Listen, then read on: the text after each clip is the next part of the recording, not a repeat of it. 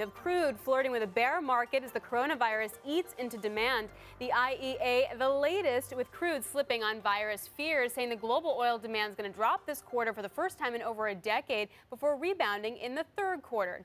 My long-running joke with the IEA is that they're going to revise it down and down and down and down again when it comes to demand. I mean, are they right? Is it going to be steeper or not as bad as they think?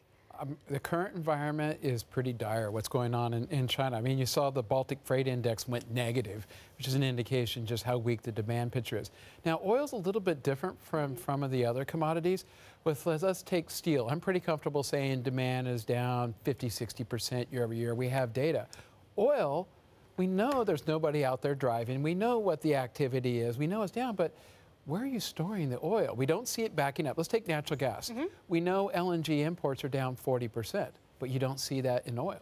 So we know the oil's going into China. We know the demand's off, but you can't store products infinitely. So is the reason why because it's not cheap enough to then justify floating storage, and there's still room in tank tops on shore? But if it were floating storage, we would see it. We would see it in freight rates. Freight rates are low. They're about like what they were during the Chinese New Year last year. So they're low, but they're not catastrophically low like the Baltic Freight Index. But they're not high enough that they're contracting ships for putting in storage. So, I mean, if you do the math and you go, okay, where are inventories? It would suggest demand for oil is down, let's say, 3 or 4 million barrels per day. If it was down as much as metals and all the other markets, you would be down 6 or 7 million barrels per day. But you got to ask, where's the oil? So I do agree with their right.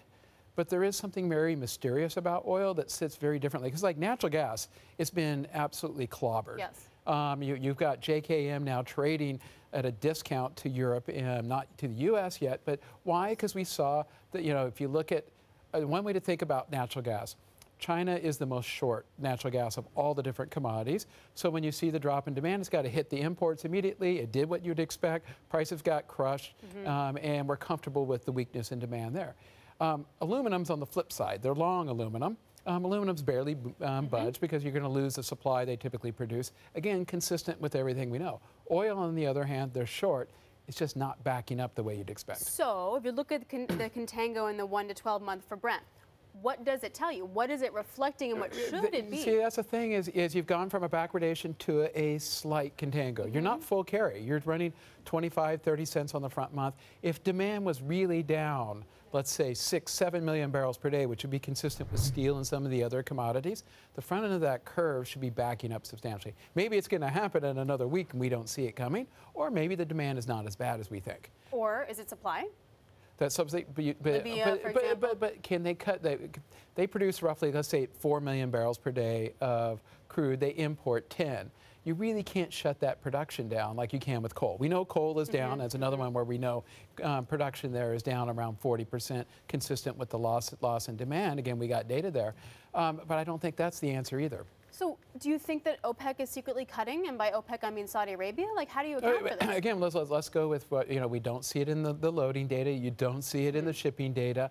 You go by what, the word of mouth out there is that a lot of the exporters into China have cut by around 10%. But that's not enough to explain the magnitude of the drop. So bottom line here, I agree with the IEA. Now, IEA was very careful today. We don't know either. It's the one commodity. The other commodities, I'll give you a number. They didn't say it either. It's going to be down in first quarter, and I'm comfortable with that. How big is it going to be down? We don't know. So do you buy time spreads here? Like, what's the trade then off of that? On the back end of the curve, you could argue that they were mispriced, and they have improved somewhat. But if it's very binary. Either this is a lot bigger than we think, and you got a lot more downside in the coming weeks, which we would argue that what's being mispriced would be puts. We would be buying puts out on the back end.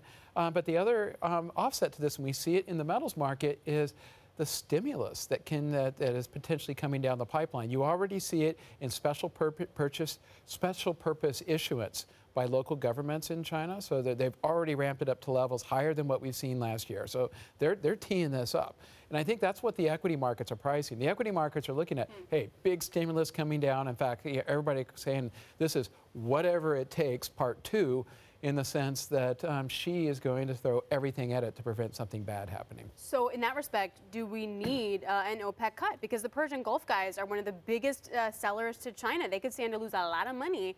Do they need to cut then? That's I think if they had a clear read on this, you'd see them already do it. Because there's another offset of this is that China's a big producer of product.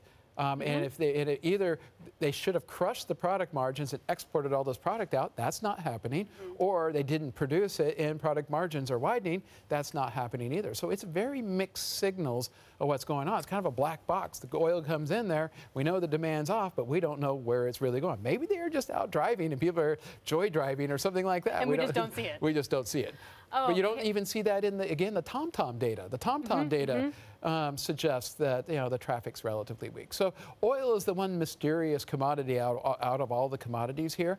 And I think the fact that OPEC hasn't acted, they too are looking at the conflicting signals. IEA came out this morning. It's down, but we don't know how much it's down.